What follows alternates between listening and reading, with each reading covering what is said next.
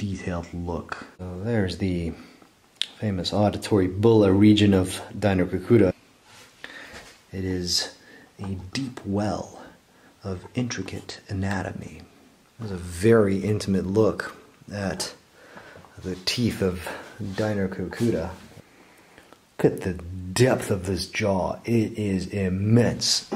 It is very, very deep. In case you missed it, you got to check out my talk with Dhruv, where we really get into detail about hyenas and Dinocrocuta specifically. These two teeth would have been used for crushing, and then this wear that would have been shearing but also crushing. And then that smaller carnassial, I think, suggests that this animal was not as social as the spotted hyena. Most social. That last carnassial versus Dinocrocuta versus the brown. Brown has a much smaller carnassial than the spotted.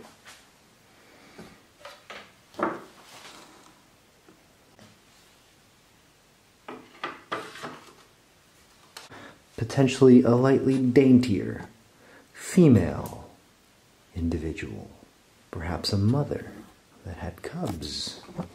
She was under threat from potentially Agriotherium and definitely Amphimachairodus, because as ferocious and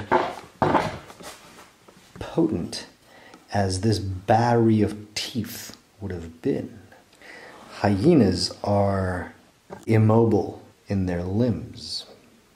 They do not have the same grappling capabilities as the giant cat. Today, hyenas suffer greatly, and Machairodus was no lion. Hyena might get away with a very bruised musculature, if not some broken bones, from a lion. But a well-placed stab in the thigh, in the neck, in the shoulder, in the back of Dinocrocuta, significant strain on her ability to provide nourishment and care for her young.